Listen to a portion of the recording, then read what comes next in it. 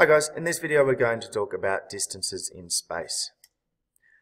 We're firstly going to talk about why we need units that are bigger than kilometers, these big units, and then we're going to go through three of the units that are used: astronomical units, light years, parsecs, and how we actually measure distance in space. So firstly, why do we need big units? Now we're all used to seeing pictures of the solar system, just like this one, where all the planets are lined up in a neat little row.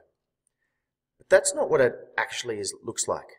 Space is really big, and there's a lot of emptiness between planets, which is why it's called space.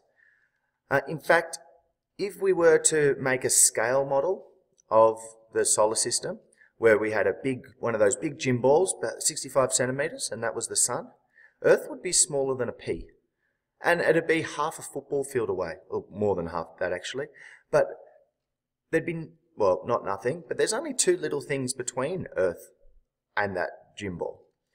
So instead of having all this blackness between them, when we make pictures, because black is boring, we just crop that out and put them right next to each other like this.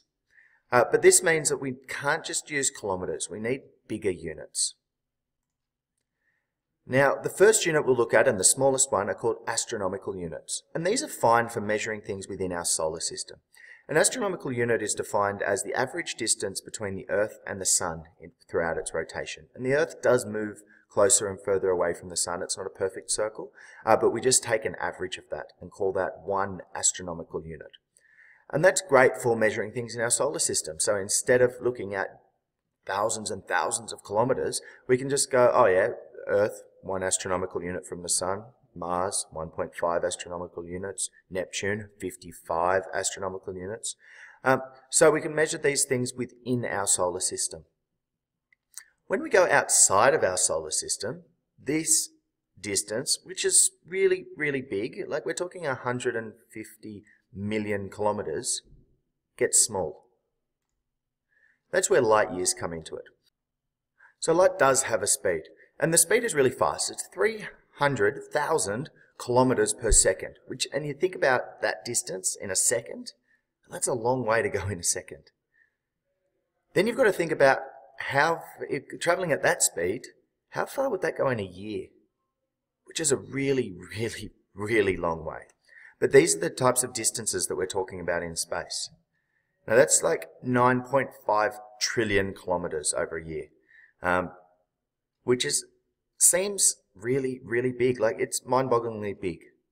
However, our closest star, the closest star to Earth, is 4.3 light years away, okay, Alpha Centauri. That's a really long way. And that's our closest one. There's heaps of things that are much further than that.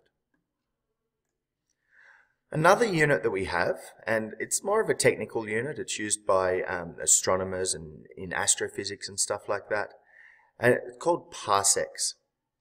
Now, it's defined as the distance at which an astronomical unit subtends an angle of 1 arcsecond, which is complicated. But what that means is that we've got the Sun here, the Earth here, and so we've got 1 astronomical distance between the Sun and the Earth. And that distance is a triangle with an angle, so it's a very pointy triangle, much pointier than this one looks like, of 1 arcsecond. Okay, so we got degrees, 1 degree gets broken down into 60 minutes, 60 minutes gets broken down into 60 seconds. So that's really pointy triangle. And that is how far a parsec is. And it's roughly equal to about 3.2 light years. And the reason that we use parsecs is because that's how we actually measure things in space. We can't get out a ruler and measure from the Earth to a star or something like that. It's obviously ridiculous. So we measure things using what's called parallax. Parallax is the phenomenon that distant things seem to move around compared to small things, depending on where you are. A really easy way to get your head around this is to hold your arm out and close one eye and put your finger in front of that eye and line it up with something in the distance. Then open the other eye and close that eye, and you'll see that relative to your finger, the thing in the distance has actually moved. So we use this in the rotation of the Earth. So when the Earth's on one side of the Sun, we take measurements of where something is in relation to other things. Then when it goes to the other side of the Sun, we take another measurement, and we actually see slight, very, very slight parallax. And we're able to work out how far something is based on that. In this video, we've looked at why we need big units, because space is just so big. We've looked at the astronomical units, which are good for measuring things within the solar system. We've looked at light years being the speed that light travels, or rather the distance light travels at light speed in 1 year. And we've looked at a parsec being, it's technical, it's a big triangle with an arc second at the end. And we've talked about why we actually use parsecs, because that's how we measure distance in space.